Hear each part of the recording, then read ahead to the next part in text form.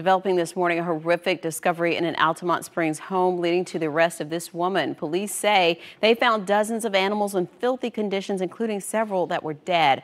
Officers spent hours yesterday at a home off Ballard Street between Maitland Avenue and Ronald Reagan Boulevard. Our Mark Lehman's live at Seminole County Jail, and Mark, the suspect is facing a long list of charges.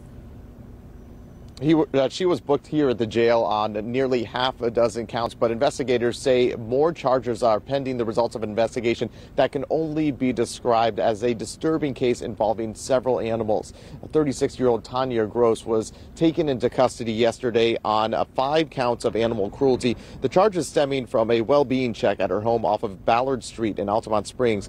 Neighbors taking these photos showing the response from law enforcement. According to Altamonte Springs police, officers immediately smelled a foul odor coming from the home.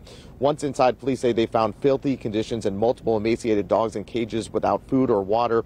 We're told there were also several cats and birds in similar conditions. Officers then made their way to the backyard, where they say dogs were found locked in one shed.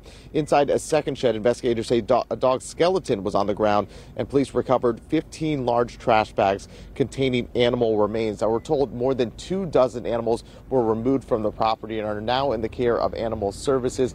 As for Gross, she is being held on $10,000 bond and is scheduled to face a judge this afternoon. For now, reporting live in Seminole County, Mark Lehman, Getting Results, News 6.